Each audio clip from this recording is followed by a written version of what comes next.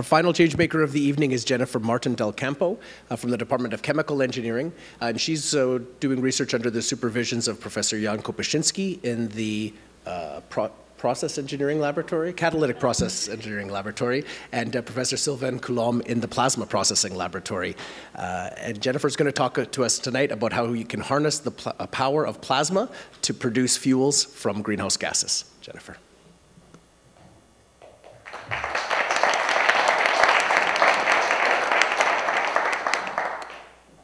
One of the most important effects of global warming is the massive ice melting. And you will be wondering how a huge piece of ice that is melting is actually affecting us.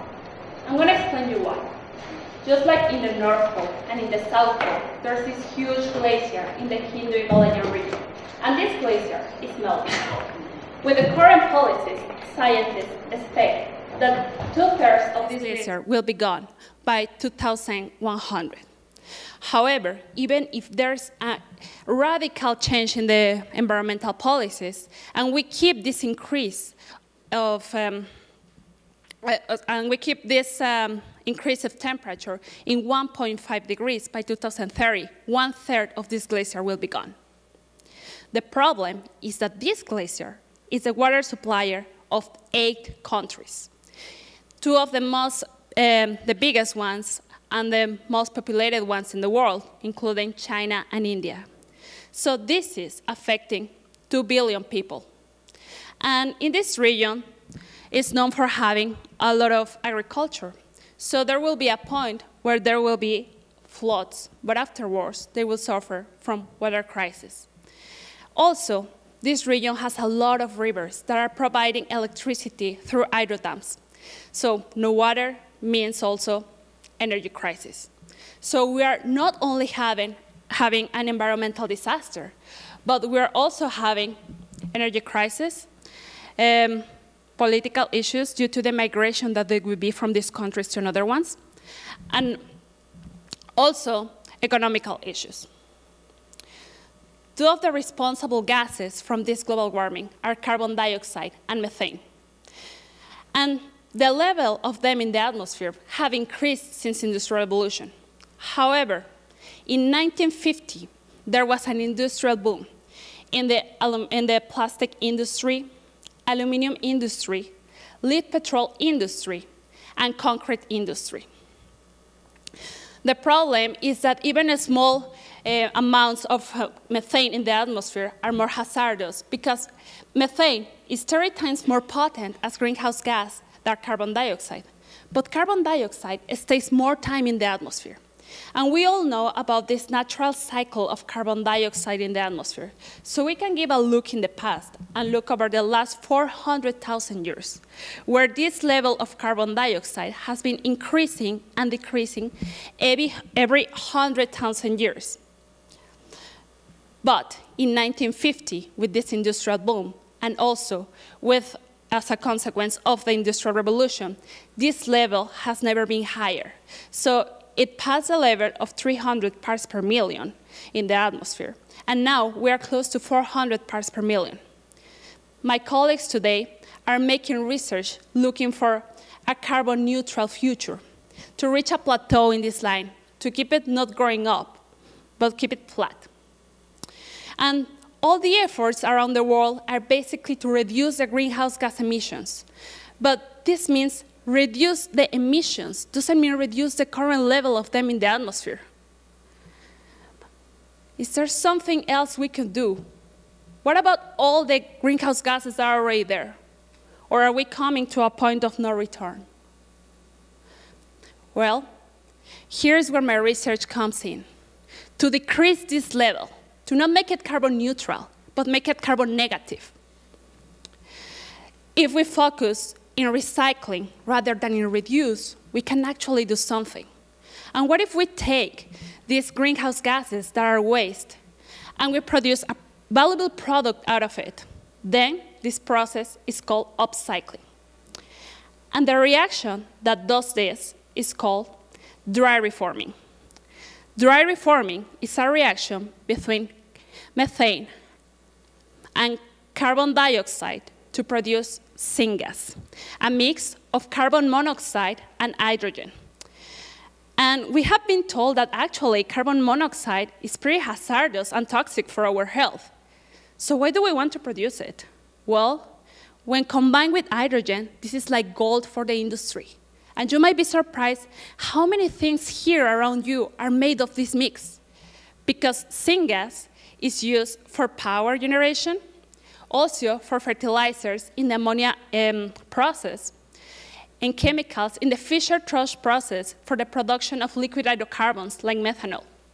It's also a substitute of natural gas, transportation fuels, consumer products, hydrogen for oil refining, and also direct reduced iron.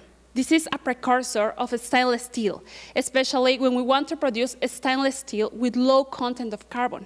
And we can see this in the water pipes in your houses or in the body panels in your cars. So actually, syngas is pretty useful. But if this reaction is so great, why are we not doing it? Well, it's because this process is high energy intensive. It requires temperatures above 700 degrees. And not only that, it also requires a catalyst. The catalyst is a material that speeds up the chemical reaction, so we can get the syngas. But the problem is that having high energy processes is going to make us create more greenhouse gases. Basically, we are not solving any problem. We should find another way to create syngas, a valuable product that is pretty useful for our life. Well, luckily, there's another way. And this is called plasma. And before I tell you what I'm doing in the lab, I want to explain you what plasma is. In the next example, I want to show you in the upper part in the arrow, you have the state of the matter as you know it. And in the lower part of the arrow, you have how the atoms are behaving in the structure. So plasma is the fourth state of the matter. So imagine you have a cube of ice. Then we give some energy to it. We are going to melt the ice, and we're going to get water. So the molecules are going to move more free. Then we give more energy to it. We're coming to the gas phase. So the molecules are having more energy, and they are moving here and there. They are more free. But now let's see, we give way more energy to it. Way more energy than you can imagine. Temperatures close to the temperature of the sun. Then we will have plasma. We're going to start accelerate the electrons, and these electrons are going to hit the neutral molecules, are going to create ions and more electrons that are going to hit again the neutral molecules, creating ions and more molecules, more electrons. So at the end, we're going to have a pool of very active species consistent in ions, electrons, neutral molecules, among other species. And this is called plasma. But you might be a little bit confused because I'm telling you that plasma requires a lot of energy. But we want to avoid high energy processes. Well, luckily, there's another way to produce plasma. And this is with electricity. A good example of this is a lighting in the sky during a storm, or these plasma globes in the museum where you touch and all the rays are coming to you. Well, these are not hot, right? We're touching them. Now let me explain you how the plasma is acting in the dry reforming reaction. We have the reactants, carbon dioxide and methane, and then we're applying an electric field. So when I apply electric field, these electrons are going to break down the molecules, are going to rip off the molecules, and they are going to ionize them, creating this pool of active species. But the molecules, they don't like to be charged. They like to be neutral. So the equilibrium, they are tending to equilibrium to recombine and produce syngas. In my project, I have developed a plasma reactor configuration called gliding arc, where carbon dioxide and methane are injected through the reactor where an electric field is applied, breaking the molecules. And if you see in the schematic these pink lines, this is where the plasma is happening. So we can see this pool of very active species happening there.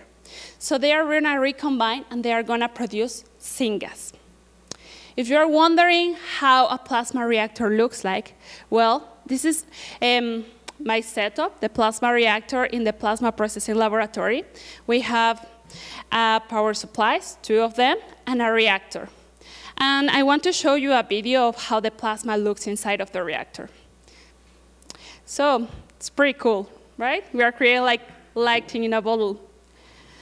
Now let's see how do we produce the syngas. I performed 2 experiments, one with low current, this means less energy, and one with high current. I'm going to talk about first the one with low current. So when we have low current, we get some syngas, around 7%. But we also measure the temperature of the gas inside of the reactor. Note that I didn't apply any external heating.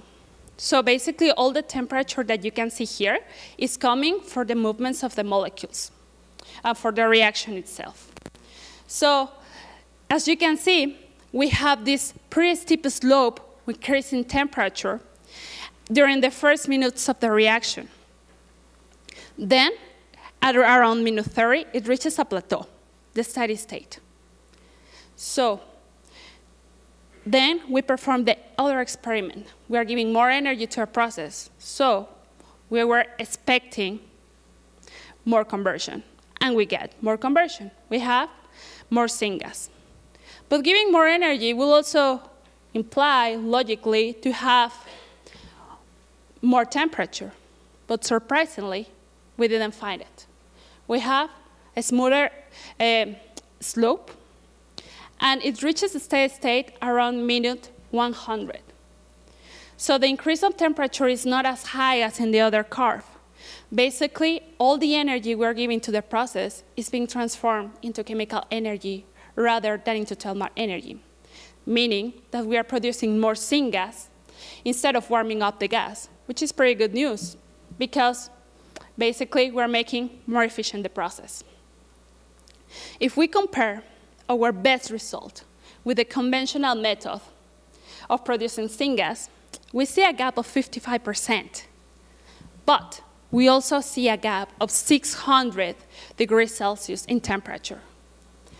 The question here is, how can we decrease this gap of 55% without decreasing the other gap of 600 degrees Celsius? Meaning, how can we produce more syngas without giving more energy to the process? And this is where the second part of my project comes in. To optimize the reaction conditions and to combine also technologies to help the reaction, like plasma catalysis. As I mentioned before, the catalyst is this material that speeds up the chemical reaction. And there's this known synergistic effect between plasma and catalysis, where the catalyst is affecting the behavior of the plasma, and the plasma is enhancing the behavior of the catalyst. So with this, we can say that plasma technologies are pretty useful to upcycle greenhouse gases, not only decreasing the current level of them in the atmosphere, but also producing valuable products like syngas out of them. By reducing these effects, by reducing this level of greenhouse gases in the atmosphere, we would be able to reduce the effect of global warming, meaning we will be able to reduce the melting of the glacier and avoid some future environmental, political, and economical issues. Thank you very much.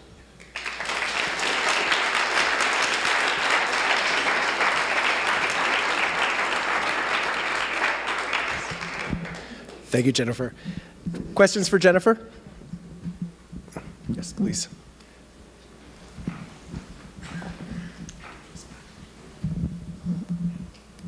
Hi, Jennifer. Max Scully, mechanical engineering alumni.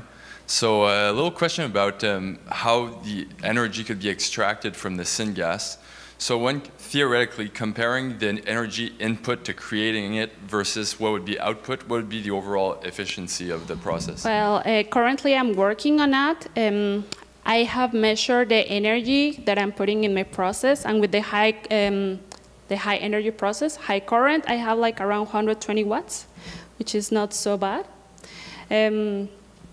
The output, I haven't measured it, but that's where I'm working currently now on it. Other questions?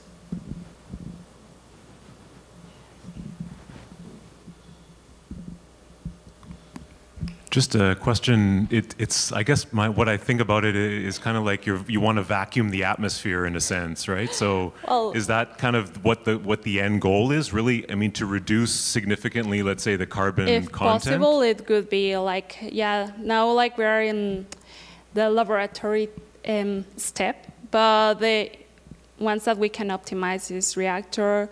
The beauty of that is that we can pass everything through the plasma and create these valuable products, so yeah.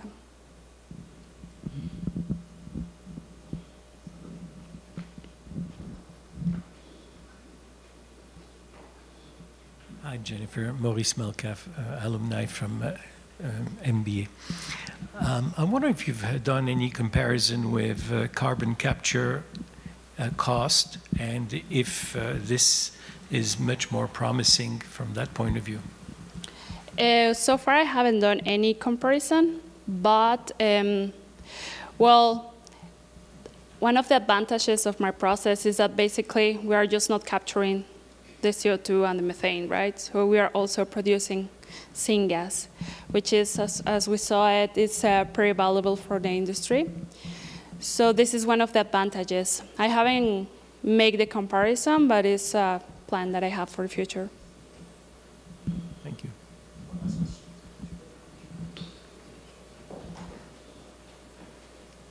Thanks. As a real non-specialist, you've got your source gases in your laboratory, and I'm wondering, I think is carbon dioxide and methane there in the high atmosphere? If this works out really well, how do we get that to a plant on the ground? Well, that will be like that will be another PhD, I think. Yeah, I will.